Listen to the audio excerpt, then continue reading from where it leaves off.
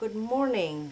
तो अब मैं तैयार हूँ आपको दिखाने के लिए कि अपनी ब्लड शुगर कैसे करते हैं। ब्लड शुगर करने से पहले आप तैयारी कर लें कि आपके पास सारी चीज़ें रेडी हैं। तो क्या चाहिए हमें? हमें मीटर चाहिए, मीटर है। लैंसिंग डिवाइस चाहिए, लैंसिंग डिवाइस है। लैंसेट चाहिए, लैंसेट है। स्ट्रिप चाहिए, तो स्ट्रिप है। ये सब चीज़ें हैं और हम तैयार हैं अपनी ब्लड शुगर तैयार करने के लिए, चेक करने के लिए। आप सोच रहे होंगे ये क्या है? ये जो है इसकी कैप है। अगर आपको अपनी ब्लड शुगर कहीं और से चेक करनी हो फिंगर के अलावा तो आप ये कैप यूज़ करेंगे। तो हम लोग आज अपनी फिंगर से करेंगे, तो मैं ये कैप यूज़ करके आपको दिखाती हूँ कैसे ब्लड शुगर चेक करनी है। सबसे पहले आप पक्का करेंगे कि आपके हाथ साफ़ हैं। हाथ साफ़ करने के लिए आपको सिर्फ पानी और साबुन की ज़रूरत है। कोई आपको अल्कोहल स्वाब या उन सब कोई चीज़ की ज़रूरत नहीं है। बस ये पक्का करें आपके हाथ साफ़ हैं और आपने किसी तरह की मिठाई अपने हाथों से नहीं खाई है और कोई लोशन आपने अपने हाथों पे नहीं लगाया है। तो मेरे हाथ एकदम साफ़ हैं। अब आप एक जगह देखेंगे कि आप अपने आप को कहाँ प्रिक करेंगे। तो आप यहाँ फिंगर टिप पे आगे प्रिक कर सकते हैं, पैड पे प्रिक कर सकते हैं या साइड पे प्रिक कर सकते हैं। मैं हमेशा साइड पे करती हूँ क्योंकि जो पैड है इस पर बहुत नर्व एंडिंग होती हैं और दर्द ज़्यादा होता है, ऐसा मैंने सुना है। तो मैं तो हमेशा साइड में ही करती हूँ। आप प्रिक करने से पहले अपना मीटर तैयार कर लें। अपने मीटर को तैयार करने के लिए आपको सिर्फ एक काम करना है और वो है इस स्ट्रिप को इस स्ट्रिप को इसके अंदर डालना है और आपका मीटर तैयार हो गया। नाउ मीटर तैयार करने के पहले आप अपनी लैंसिंग डिवाइस तैयार कर लें। लैंसिंग डिवाइस तैयार करने के लिए आपको क्या करना है, ये हटाया और ये लैंसेट है जो इसके अंदर जाएगी। तो जैसे ही इसके अंदर जाएगी आपको एक क्लिक की आवाज़ सुनाई देगी। आप देखिए, सुनिए ध्यान से।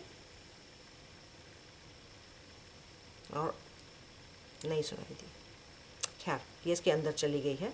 इतनी ज़ोर की क्लिक नहीं हुई जितनी रेगुलर होती है। और उसके बाद आप इसको अनस्क्रू करेंगे और इसको खींच देंगे। तो ये आपकी नीडल तैयार है। अब इसके ऊपर आपने ये वापस लगा दिया ताकि ये नज़र नहीं आती।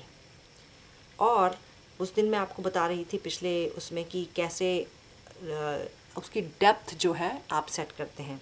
तो इसकी डेप्थ मैंने 3 पे सेट कर रखी है। ये साइड की जो नॉब है ये आपको बताती है आपको कितना अपने आप को डीप प्रिक करना है। तो आप इसको 1 से लेके इसमें 5 तक हैं, 4 तक हैं कि आप 4 तक डीप कर सकते हैं, प्रिक कर सकते हैं। तो मैंने इसकी 3 पर रखी हुई है डीप प्रिक करने के लिए। और अगर आप प्रिक करें और बहुत ज़्यादा खून निकले इसका मतलब आप उसको कम कर दें। अगर आप प्रिक करें और खून नहीं निकले इसका मतलब आपने डीप इनफ प्रिक नहीं किया और उसको बढ़ा दें। तो खैर मैंने ये 3 पे रखी है। तो अब हम तैयार हैं। इसको मैं इसमें डालती हूँ और हमारा मीटर शुरू हो जाएगा। देखिए जैसे इसको डालो ये ऑन हो गया और ये अब देखिए ब्लड ढूंढ रहा है। इसमें एक छोटी सी ब्लड की वो आपको नज़र आएगी। तो ये तैयार है। अब हम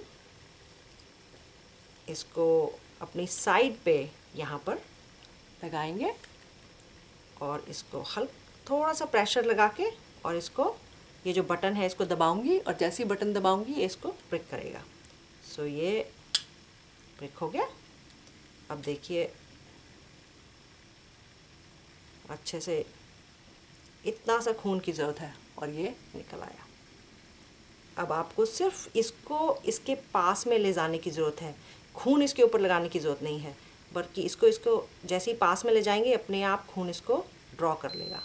बस इतने से खून की ज़रूरत थी। और अब देखते हैं कि ये हमारी ब्लड शुगर सुबह क्या है।